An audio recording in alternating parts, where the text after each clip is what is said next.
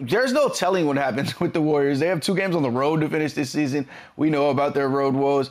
I got killed yesterday for saying, yo, this is the best team, and they have all their guys, and there's no excuses.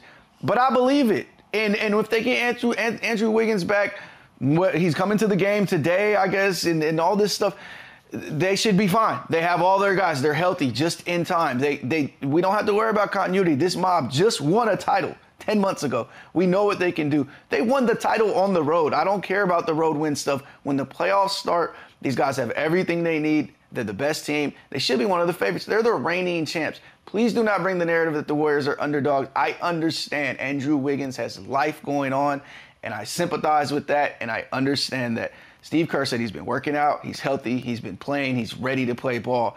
So if that's what they're telling me, that's all I can go off of. That's what their coach told me. They should be good to go. I don't think they're avoiding everybody. But 2 road games, they might end up in a worse spot than they need to be. But they're definitely not avoiding the Suns. I actually think they would play really well against the Suns. That's interesting. I would have thought avoiding the Suns would be the thing that they're supposed to do. Shams, that was the Segui that we were looking for, Andrew Wiggins. We finally heard his name. We saw his name yesterday talked about, and you heard Eddie mention he's going to the game. What does that mean exactly? What's the deal? Yeah, so Andrew Wiggins is flying back to the Bay. The plan is for him to go to the game tonight. They play the Thunder, of course, at home, and he's not going to play in the game. It's unclear which of these last couple games he's going to play in, but you would think he would use the next few days to ramp up, get in shape, in game conditioning. He has been working out every day in Minneapolis with a trainer. That's what he's told the team. So they're going to reassess him when he gets back to the Bay Area.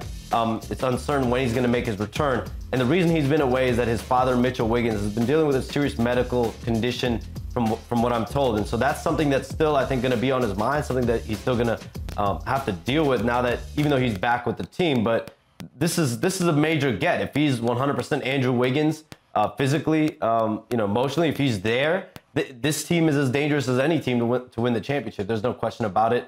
But there's really no controlling where you play or who you play, because if you try to tinker with it and you lose a couple games on purpose, then you end up in the play-in, and then what if you get knocked out in the play-in? So I think you take the shirt thing, you take a playoff berth. I mean, I can't speak for the Warriors, but I assume they would rather be the 5th seed playing the Suns than play in as a play-in tournament seed 7 or 8, because then you still put yourself in a position where you could get knocked out like they did a couple years ago when they had home court advantage against the Lakers and the Grizzlies. I mean, look, in years past, you could sort of manipulate it a little bit when there was a little more a leeway in between spots, but you really can't do that this season. If Wiggins comes back, or when Wiggins comes back, Chandler, what does that do for this team? It does a lot, because he gives it a whole different dynamic. He gives a whole different look. You can post him up off the block. He gets out in transition. He defends. He's long. He's athletic. He was arguably their best player last year down the stretch. He was incredible. And they miss him. They have a hole there with him gone. So it's huge for him to come back and to kind of provide that piece that they've been missing pretty much all year long. And again, I think it's important that he gets back in the lineup and he can play as in many of these last couple of games as he can, just kind of get his feet under him, get his legs, get his conditioning. Because as much as you can work out, 1-on-0, 5-on-5 with the coaching staff, it's tough to simulate a game, and it's really tough to simulate a playoff game. So I think the sooner he gets back is obviously, big for him and the team. But yeah, this is a guy who gives them a whole nother look when he's in the lineup.